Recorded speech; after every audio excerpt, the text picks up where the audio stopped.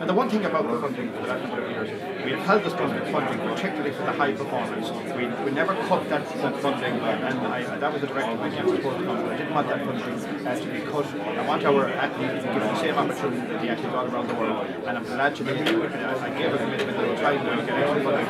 I got an extra million on top of the 2.5 million I gave them this year. Was it difficult to get, or did you go and say, look at what we do in London, look at what our rugby players have done, look at what even our soccer players have done? Well, look, when you're competing against education, you're competing against health, you're competing against, all these other departments. Sometimes sports is the more relational. Sometimes they say, look, we need that money for health, we need that money for education.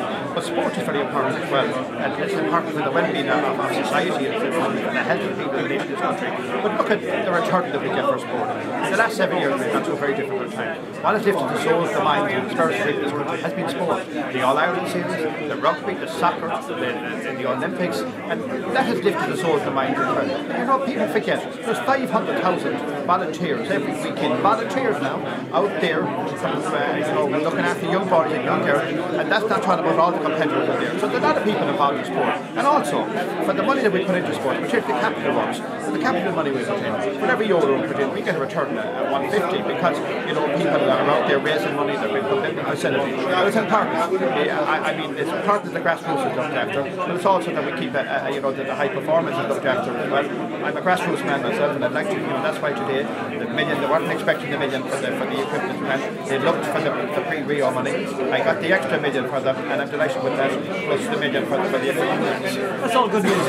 Big events come to Ireland. We saw how excited everyone got last week with the Rugby World Cup. We've seen how excited people get when big events come, such as the Ryder Cup. Would it be possible maybe to get a European Boxing Championship? I spoke to Keith Taylor yesterday. He said the one thing he would like to see Katie do before she finishes is fight in a major competition here in Ireland. Well, look, you're right, and I have to say that that's something that if we can assist and help in any way, between Paul Ireland and the government, we have an agency there that's prepared to assist and help anyone that wants to bring major events into the country. Actually, I have somebody flying in from Geneva in the next week or two. They're in professional boxing. They want to bring some World Series here. I don't know any more about it yet. They're coming to see me. He wants to see me before the Christmas. I'm actually going to arrange a meeting next week for him. He wants to bring a World Championship here. Now, it may be professional boxing, but he wants to bring it here. I want to listen. Is it a World Title fight or the World Series? A World Series. Now, to be honest, I have to know that information, but that's why he wants to come to speak to me on it. He's from this country, but he's living in Geneva, and he wants to come to see me, and I'll talk to him. And if we can assist him and help him, any major event we can in this country. Look at the European Championship in 2020. We're going to get the 4 games and plus the last 16 game.